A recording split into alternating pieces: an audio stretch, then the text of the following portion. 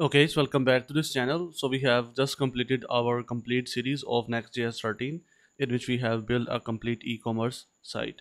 So I got a lot of comments about Next Connect, that Next Connect is not working in latest version of Next.js 13. Okay, so now let's handle that in this video. So here you can see that I have here my buy now project, and the branch is 3. So in the third branch, if I go back to my Chrome, you can see that here I have this product homepage. So in that, if I go in the pages, in the API products, I have this that is using Next Connect. Okay, and if I go to package.json, you can see that here I have the old version of Next and the Next Connect. So now let's install the latest versions and let's see how we can resolve that error. So I removed both from here. Okay, simply save it, and then I install that. So npm I next, and then the next dash connect dash dash save, and let's install both of these packages. Okay, so now let's type here npm I to install other packages as well. Okay, so now let's run our project. First of all, I type here npm run dev. Okay, and now let's we have here duplicate page detected. Okay, so let's go to our app and remove this page.js, so delete that. Okay, so now if I run my project again, so now let's send the request to this API. Okay, so if I go back to my Chrome and let's type here /API/ products, I think so, /API/ products. If I go back, you can see that here we have this error that this is not a function. Okay, so if I go to my Next Connect documentation on the npm page, you can see that here if I scroll down, in the latest version we have to use this create router instead of this nc. Okay, then we have to use this router to manage our code, and then we have to pass this on error middleware in the router.handler. So let's see that. If I go back, I close this one, let's scroll it down. So here first of all, if I just remove it, I will import from Next Connect. Okay, so I will simply import here create router.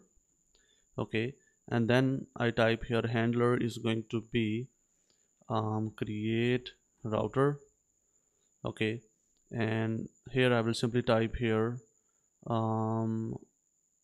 if I save it from here and go back and reload this page, you can see that resolver is not a function.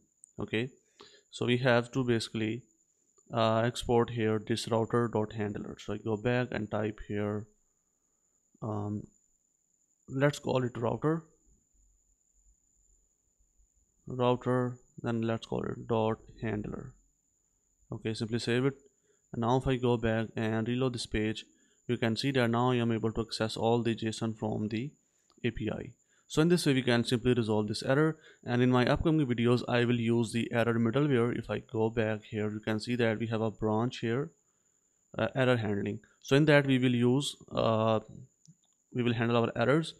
So let's cover that also. If I go to my backend, in the middlewares we have this errors.js file. Okay, so if I copy that from here just to show you how we can use that, I go back and then I go in the backend, create a new folder that is called middlewares. In that I create my file that is called errors.js. Okay, so now I put that and I remove these code. If I save it from here, now we have to use that here. Okay, and before that I will simply import here import on error, that is import on error from at backend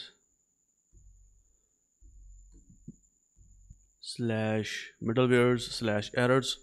Okay, and now we have to use this in here. Okay, so I have to put that like this, save it, and now if I go back it will work properly. So we have issue here, error handler is not found, so we will simply remove that, save it. Now if I go back, reload it, it is working fine.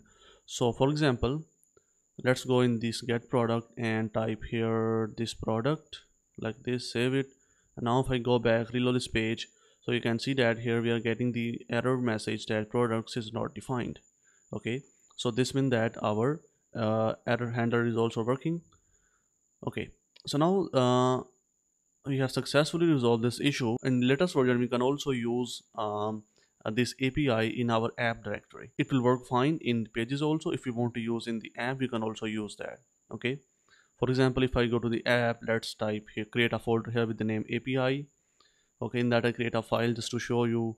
Let's type here hello.js. Sorry, hello folder we have to create here.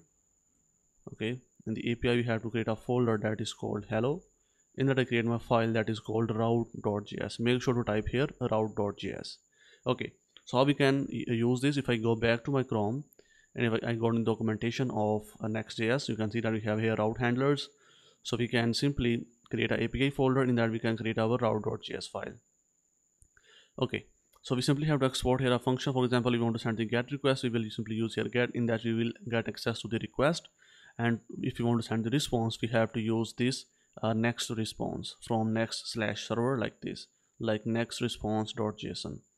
Okay, so if I go back, so in that simply first of all I will import here the db connect. Okay, oops, then we have to, before that we also have to import the from next connect. If I go back to my Chrome and I go here, we have here documentation from Next.js app router. Okay, and then after that we can simply use that. Okay, and then we have to type here for the get request, put request. Let me show you that. If I go back, I will simply copy this from here and I paste that here. Okay, and now let's first of all create our router. So const router is going to be create edge router, and then I will simply connect to my database, and then now let's use here router dot get, and let's pass in here get products from our controllers, and let's export here export const function. Now this is a get route, so I will use here get. In that we have access to the request, and I also have access to here context like this. That is not const, that is async. Okay, so in that we simply return from here router dot run. Okay, in that we have to pass the request and then the context. So I will simply copy this request and context and pass that in the router dot run. Oops, so it will be handled by the next connect. If I simply save it from here, now we are going to get an error. If I go back and I type here /API/hello, you can see that this page is not working.